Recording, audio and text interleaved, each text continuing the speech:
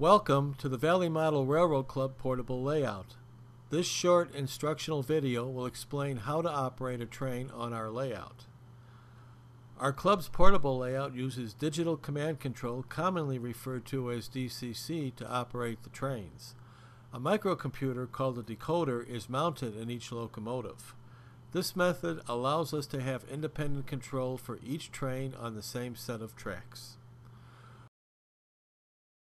When it is your turn to operate a train on the layout, the yardmaster will assign a train and give you the controller for that train. In order to use the controller, it must be plugged into the control outlets located on the side of the layout. Take note that the silver connector at the end of the controller cord must be orientated in the proper direction. Two set screws on the plug must face up towards the ceiling. Once the display screen lights up, the controller is ready to use. The controller has several buttons, but you will only need a couple of them to run your train. The first knob is the speed control. These numbers on the display show the speed of your train. Turning the knob in the up direction will cause your train to start moving. The higher the number on the controller visual display will result in the train operating at a higher speed. Turning the knob in the downward direction will slow and eventually stop the train when the display shows 0. The increment and decrement buttons may also be used for speed control. Do not use the red emergency stop button to stop your train. Doing so will result in stopping all of the other trains on the layout. This button is for train direction. A FWD on the display screen is for forward, and the REV is for reverse. We only operate forward on this layout. Operation in reverse is only permitted with dispatcher or club member permission. In addition to the speed and direction controls, there are also sound and lighting controls. Pressing this button will sound the horn. And this button is for the bell.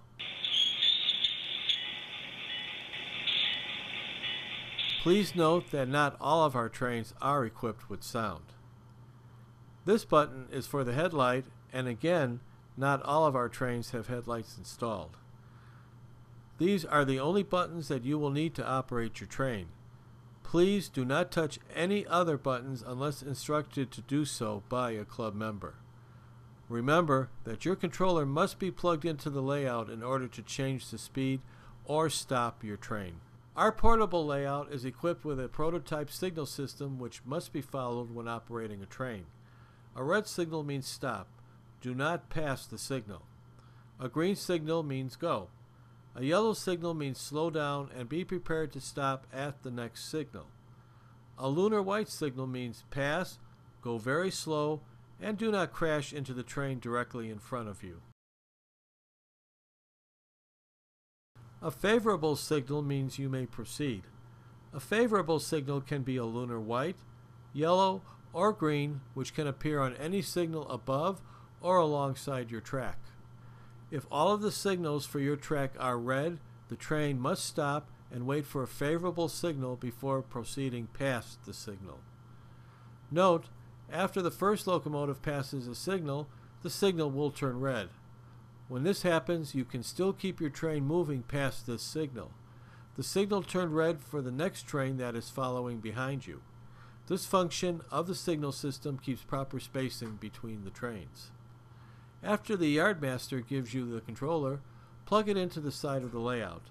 You will note that the two screws on the plug must face up. The yardmaster will then tell the dispatcher you are ready to go.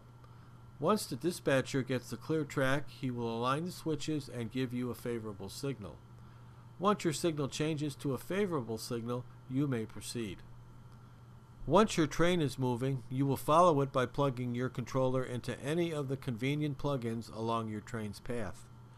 There are plugins located around the entire layout. We recommend operating your train at a speed that you can keep up with to maintain control of your train. You will operate your train back into the yard that you left from. If you need to leave before you get your train back to the yard, please stop your train and give your controller to any club member. If you need any help, club members are standing by to assist you in answering your questions. Have fun operating our trains, and thank you for visiting with the Valley Model Railroad Club Portable Layout. More information about the club can be found at our website at www.vmrr.org.